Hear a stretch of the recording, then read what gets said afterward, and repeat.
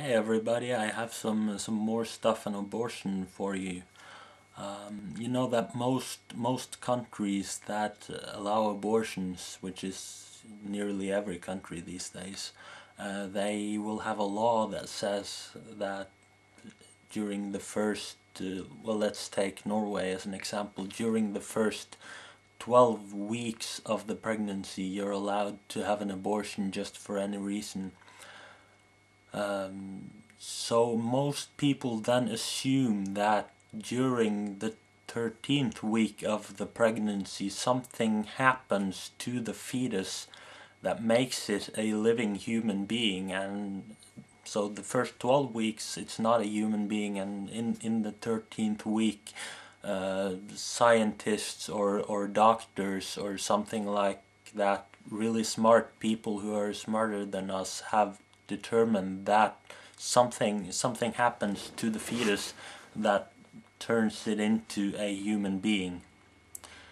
And that's so in Norway that's after about 12 weeks. If we go over to Sweden, which is our neighboring country, then we have an abortion law that says that you're allowed to have an abortion without any reason for the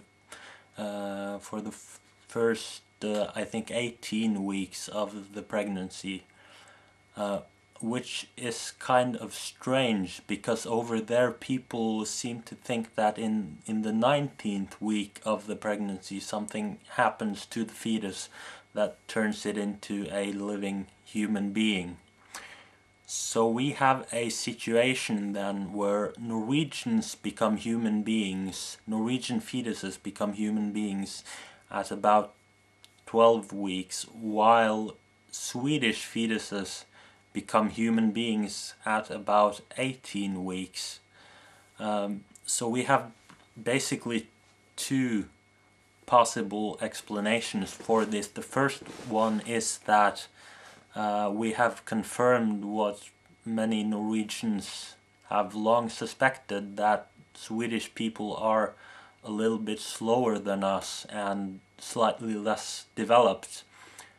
Or we have a situation where the really smart people who have determined when life begins really have no idea. They just picked a number, and for some reason Swedish people picked another number than Norwegian people, and just go all around the world and you'll see different numbers being chosen for the amount of weeks when life begins.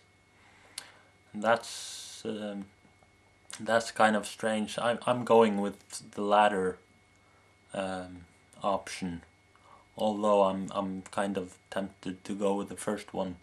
But it seems evident that the people who have determined when life begins really have no idea what they're talking about, because scientifically there is no significant change that would turn a fetus into a human that happens during the 13th week or the 19th week or during any other week in the pregnancy.